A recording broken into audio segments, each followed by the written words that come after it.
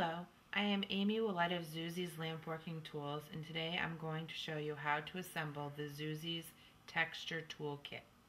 When you order a texture tool kit, you will receive a base and a box of long and short screws. You will also need a Phillips head screwdriver. We do sell some that have a magnetic tip to make managing and holding on to the screw easier. You can use your texture tool by itself as a tabletop masher, similar to your handheld parallel mashers. This is great for free-form flat beads. At your local hardware store, you can get washers with a 1/4 of an inch opening to slide over the pins and use as spacers if you want to be more precise in the thickness of your beads. Let's look at how to add a texture plate to this base. Texture plates will add a design or texture to your finished bead. You simply put the texture plate on your base and use the short screws to secure it.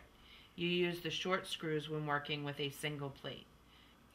Attaching the plate is easy because the screw holes are designed with a dish shape to ensure that they line up perfectly every time.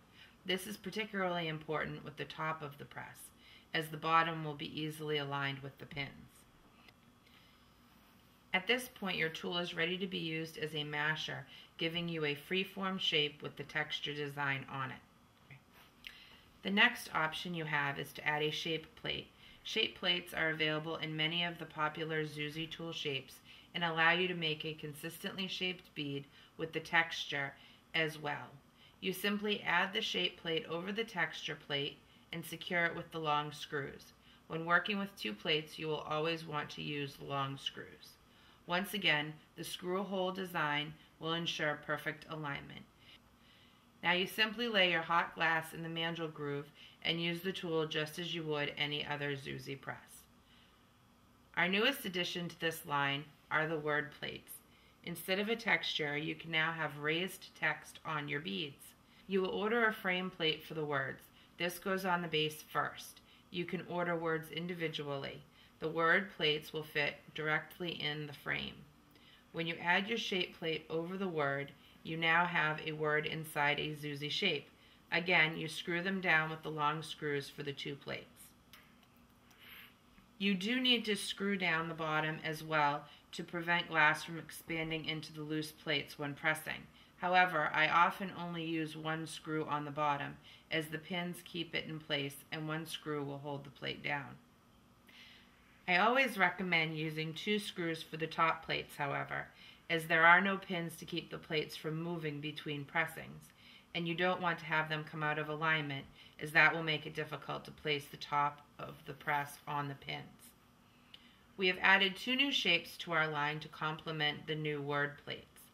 The medium plus tab is the same thickness as our other shape plates and is 21 millimeters from hole to hole. This will accommodate a 3 to 4 letter word. If you desire to make beads with 5-letter words or more, you will need to use the large shape plates or the second new shape we've added. The bar is designed to allow up to 8-letter words. This fabulous shape also has curved edges to give it a sleek and slender look. You may notice on some of the shape combinations, you will see a line where the word plate and the frame meet. The glass is not sensitive enough to pick that up, so the bead presses as if the line was not even there. You can also use the shape plates on their own without any textures or words. The texture base press has a flat surface, so when using the shape plates alone, you will create a finished bead that has a flat surface, similar to the other Zoozii tools. Once you have your tool assembled, they work just like the other Zoozii tools you already use, giving you a perfect press every time, but now with your choice of words and textures. Please visit zoozis.com for the complete line of lampworking tools.